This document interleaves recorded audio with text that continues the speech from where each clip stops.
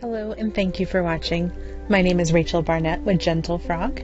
I'm here to create videos for you to help you understand QuickBooks slightly better than you currently do. If you have any comments, questions, or suggestions, please put them in the chat box. Thank you.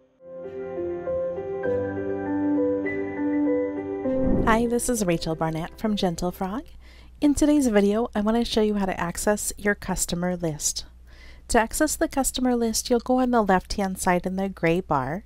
You'll go to Sales. In the pop-up menu, you'll come down to Customers. When you do this, you'll now have access to your customer list. If you had not gone to Sales and then down to Customers, if you had just gone to Sales, it might have put you at the overview screen.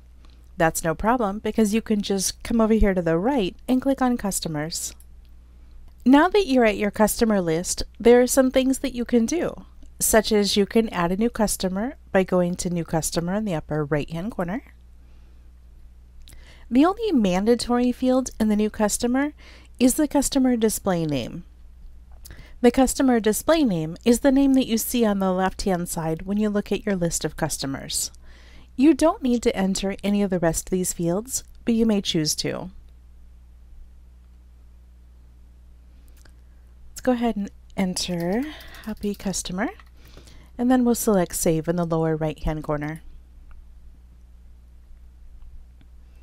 When I do that, it automatically takes me to the profile of my new customer. If I wanted to edit my customer in any way, I can click Edit in the upper right-hand corner. I now have my list of customers. If this was a sub-customer, for example, if this was a job that I'm doing for a different customer, I can go ahead and say is sub-customer and then say that it's a sub-customer of Darnell. And then I can say if I want to bill this to the parent customer or not. I can click Save. And so now I can see that Happy Customer is a sub-customer of Darnell. An example where you might do that is if you have a property management company and each of the locations that you do work for could be a sub-customer.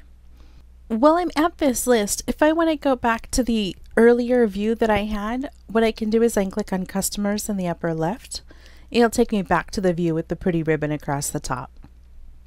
If I wanted to do anything such as export my list of customers, I could do that by coming over here to the right, clicking on the paper with the arrow flying out of it, and say Export to Excel. You can see on the bottom it's exported to Excel. Alright, I hope this brief tutorial to show you where your customer list is located has been helpful. If there's anything that my team or I can do for you, we're more than happy to help. You can reach us at gentlefrog.com. Thank you so much.